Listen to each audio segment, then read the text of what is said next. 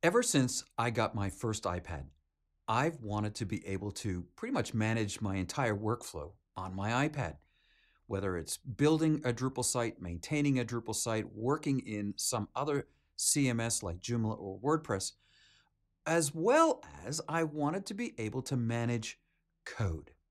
That's always been a problem till now.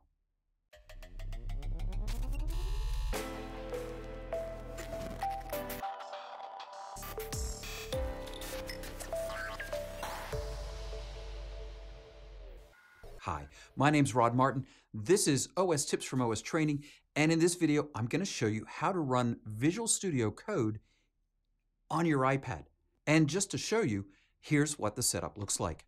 This is my desktop. There's my 12.9-inch iPad, and I'm running Visual Studio Code right on it. How am I doing that? Well, that's the topic of this video. The secret is to run vscode.dev in your browser, and it works really well on your iPad and Safari. And here it is. I can open it by just going to vscode.dev, and of course I can connect any remote repository like a GitHub repository. I happen to have connected mine already. Here's the repository for some code that I have on my blog to allow people to calculate how many days they've been alive. Now I can manage it right from my iPad. Of course, there are some caveats.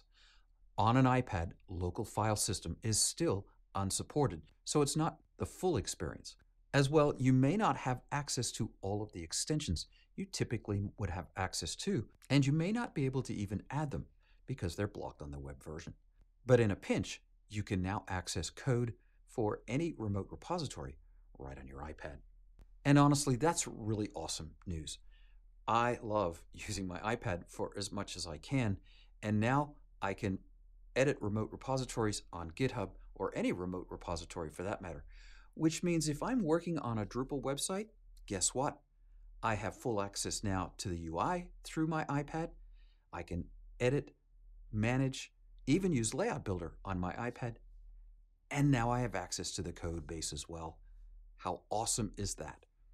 Visual Studio Code in a browser, vscode.dev. What an awesome idea. Well, thanks for joining me today. This has been OS Tips from OS Training. My name's Rod Martin. We publish a video every week. Would you like, subscribe, and we'll see you next time.